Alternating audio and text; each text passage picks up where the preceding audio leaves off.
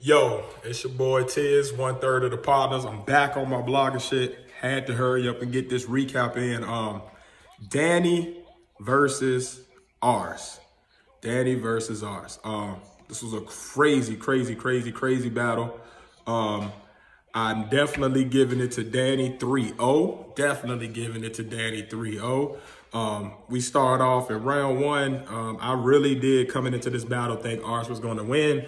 He had been more consistent as of late. And, you know, Danny had a couple of chokes out of his last 4 or 5 battles. So I was expecting the cleanest performance to be from from Ars, but Danny was cooking, bro. Round one, he had the whole breakdown of Arsonal's career, basically saying how, you know, Arsonal has reached all these peaks in battle rap. He basically ended that with, "I can't take nothing from you but your life." Love that bar.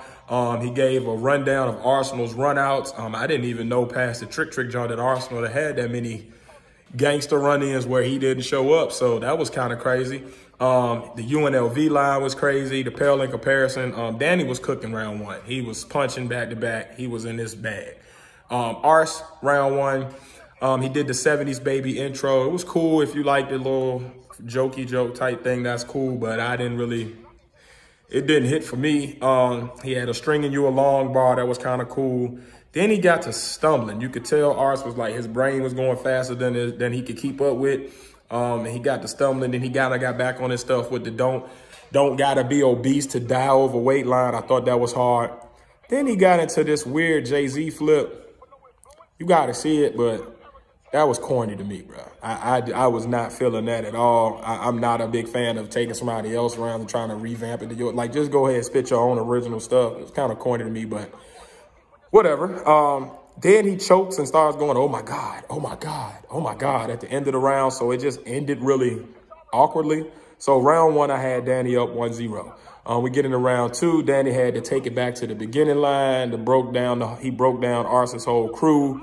It kind of ended that off with, you know, with the Genghis Khan mind goes bar. He's talked about being gang affiliated versus active. I thought that was amazing because I definitely know a little bit about that personally, and it is a big difference. You can tell the difference between somebody who's affiliated and somebody who was really in that or who's really putting in pain.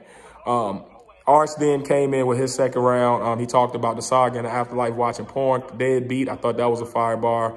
He had the wheelchair stand-up nigga bar. And then when he started he kind of got back into the Vicky bars again. I feel like just joking on Danny Myers' wife is kind of old at this point. We've heard pretty much every way you could do it. B-Dot has done it really well. Mike P did it really well. So after those two, it's really just kind of overblown at this point. It's time to move on and find a new angle. And then he ended the whole second round with talking about Danny Myers' 4 daughters. I thought that just came across as lame after basically a round full of filler from Ars. It just didn't have that same sting. Had he ended it with that after he had like some really fire haymakers before that, it might have hit harder. But for me, it just fell flat. So Danny up 2-0 going into round 3.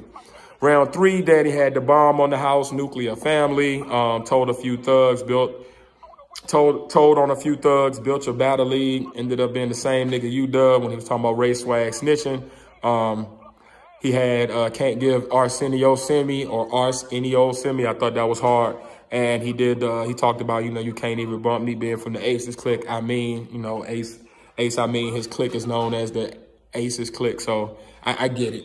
And, you know, Loaded Lux be talking about Ace's clique as well. He had just come off of talking about battling Loaded. So I thought that was a pretty, you know, solid round 3. It wasn't as crazy as them first 2 rounds for me, but Danny had a decent round 3. Ars came in. He was like, one fight, we all fight, mood swing. I thought that was hard. Then he got back into some old bars, mixtape type stuff, started talking about Danny's wife again. And then he did a weird phone antic where he had his daughter saying something like Danny Myers is a bad dad or something like that. Just came across as corny after a lot of the fill in the mixtape bars. So all in all, I got Danny winning 3-0. It's pretty clear to me. Ars just didn't seem on his game this time after coming off of 2 back-to-back crazy performances. Ars just didn't look like he really cared, and it showed. So Danny, 3-0, easy money. I'm out.